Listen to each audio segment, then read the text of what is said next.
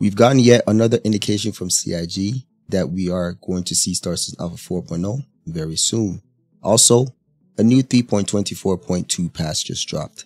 Let's look into it. Before we get into this video, I'd like to let y'all know that I'm doing a giveaway for an LTI Argo Atlas. In order to support this video, all you have to do is be subscribed and leave a comment in any video between now and the end of December.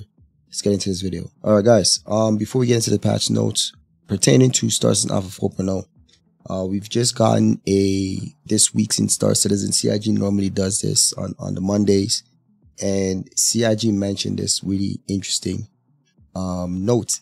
In addition to what they posted, what they tweeted earlier on today. So it says here, on the Alpha 4.0 front, the team is making solid progress and is looking forward to releasing to Evocati.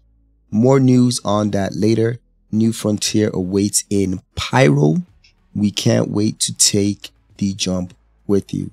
So earlier today, we did get a tweet from CIG regarding a New Frontiers. Okay, if you haven't seen it, it's one of my latest videos, and now we're getting this on the same day pertaining to Star Citizen Alpha 4.0. Nobody asked them, they just came out and said it. So gives me confidence that we may see Star Citizen Alpha 4.0 in Evo very, very soon. I think it's going to be around CitizenCon times. It's possible based on what they're saying, we may even see it before that, but really exciting stuff. All right, so also regarding 3.24.2 now, the new patches came. It seems like further down the line we may see the Zeus come out and being available to the Evocati, I believe, to test, but they may not, but it seems like that's what I'm getting from this. So with this patch, let's just quickly go into the patch notes. All right, so this one here says they have a known issue that they wanted to let you know. It says QT workaround. Right now it says you cannot initiate quantum jump, low chance. All right, so if you run into this issue, it says deallocate all power from systems in power management, reallocate power to quantum drive and other systems. Okay, so keep that in mind. So now they made a few updates.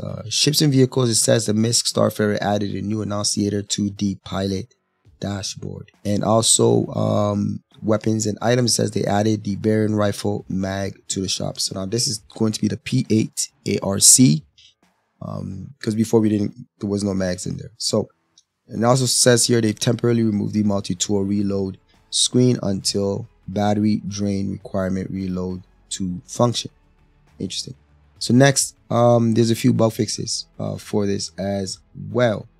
So they fixed an issue where some elevators have grayed out panels and do not respond when called. They fixed an issue where ship fall through hangar elevators platform on retrieval, resulting in being stuck under the hangar. They fixed an issue where a SOP terminal screen will be stuck on getting vehicle list screen until terminal times out. They fixed an issue where aerial is missing surface. They fixed an issue where if a player moves their mouse pointer off screen while they have the game open, the game's performance will start to degrade until the mouse pointer has returned back to the game. They fixed an issue where the elevator panel buttons disappear on upper floors. They fixed an issue where the Argo Atlas has a placeholder text.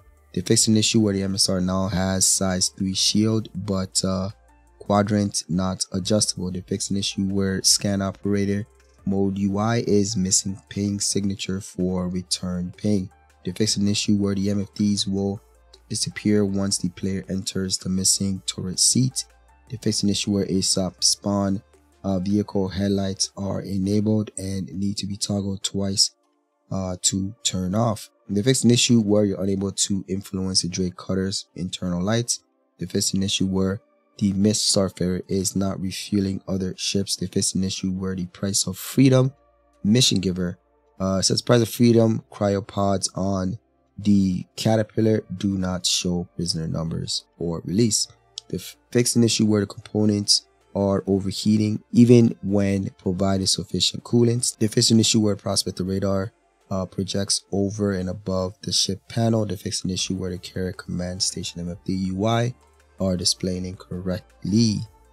Clipped at the bottom, it says here, they fixed an issue where the hanger anims are noticeably loud in AC front end, which is Arena Commander, and they fixed an issue where rentals are not functioning in Arena Commander. Along with this is 4 client crash fixes and 5 server crash fixes. You guys let me know. You guys excited for starting off with 4.0?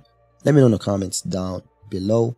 Before I let you go, I'd like to let y'all know that my organization, Phase 1 Industry, is now recruiting new and veteran players. If you are interested, you can find our Discord in the description down below. Don't forget to leave a like, subscribe. Catch you guys on the next one.